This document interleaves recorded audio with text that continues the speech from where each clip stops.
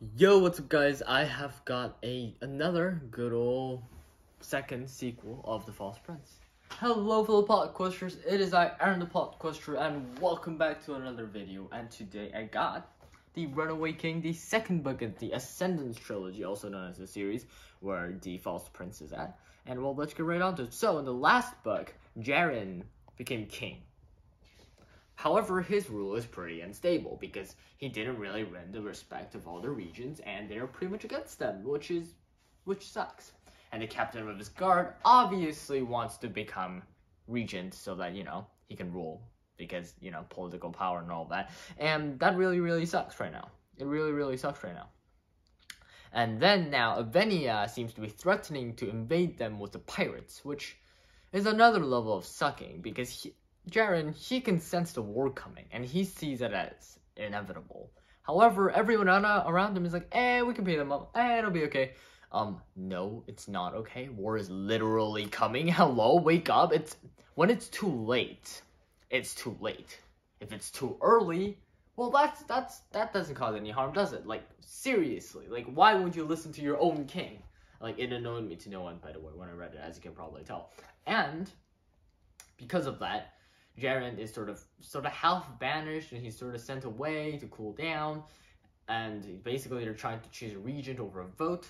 And basically what he does is he goes, okay, I'm gonna go to the pirates. I'm gonna go to the pirates, and I'm gonna kill the pirates, kill the pirate king, and become the pirate king, and take over the pirates, because right now the pirates and Avenia are threatening me at once, and that's not really good. And at the start of the book, Rodden, who he thought was, so friendly, came up to him and literally said, I will kill you if you move and stuff, and he injured him, and it's like, Rod is apparently in the pirates now, like, what's going on?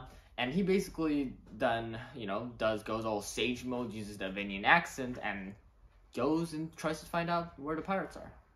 And so, after a while, he manages to go inside the pirates, after a little bit of, joining a gang of thieves, and stealing a bunch of stuff. He manages to get introduced into pirates, and after tricking them, after saying, hey, I know where a bunch of gold is stashed, Carthian royalty, and he walks in and basically becomes a pirate.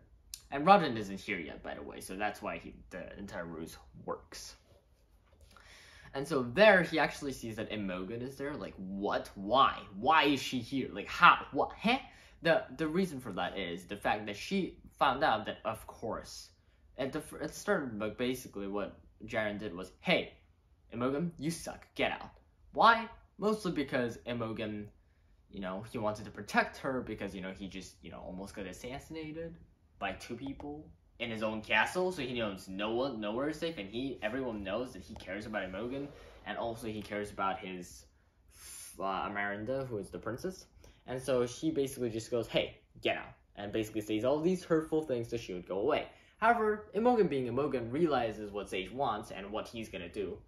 And basically she goes over to the pirate camp and becomes a serving maid.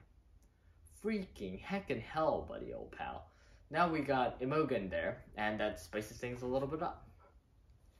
And then, of course, everyone sort of finds out that and then he plans the two. He plans Imogen and this little boy that he met, from the pirates, from the little thief group, and those two run away together. At least they're supposed to, until Gregor comes over and basically traps him. Basically what that means is that Gregor is the captain of the guard, and he walks into pirate camp dragging Imogen and the little kid behind him, and basically goes, hey guys, I captured these two. They're running away, by the way. And Imogen is the friend of literally the king, and that guy sitting right there is literally the king. What's going on? And Jaren goes, oh, wait a minute. Connor said he wasn't asking the right questions when I asked him about how he did it. Wait a minute. Does that mean that there's a second traitor? Does that mean that, the captain of the guard might be the second traitor? And bingo bango, he was the second traitor. Frick. And now we have a problem. So, in desperation, Jaren goes, okay, hey, you, Pirate King, let's duel. I'll beat you up and I'll become Pirate King. And he actually wins the fight.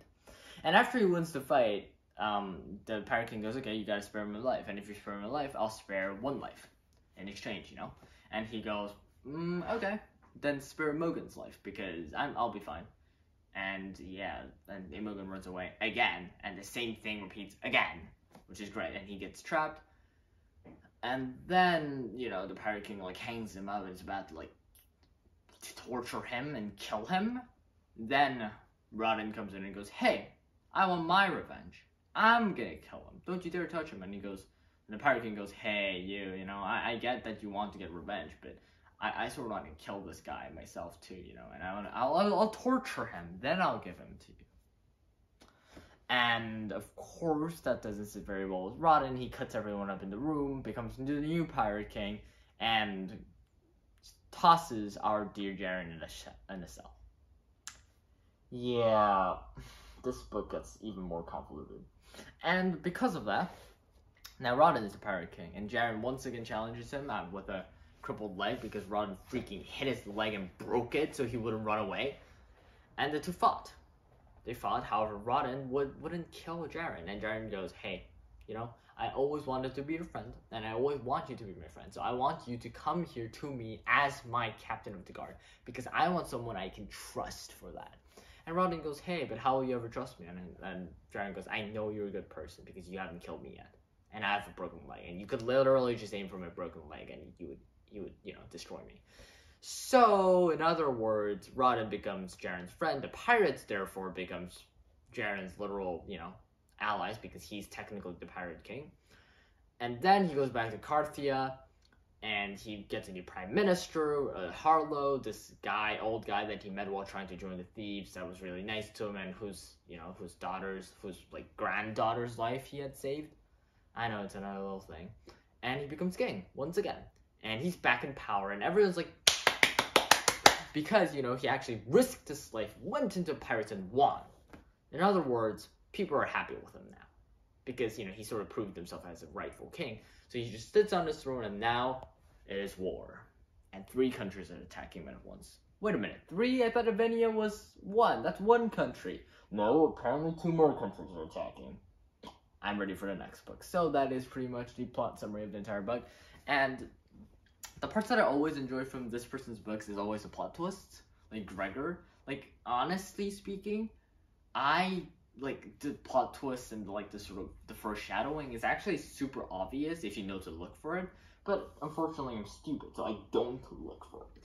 And it's really, really nice. It's really, really well written. The plot twists are well written. And some of them are a bit like, even though there are twists, they don't surprise me as much. They don't have a big effect because it's not like a moment. It's more like a, oh, moment. You know what I mean? It's like, okay.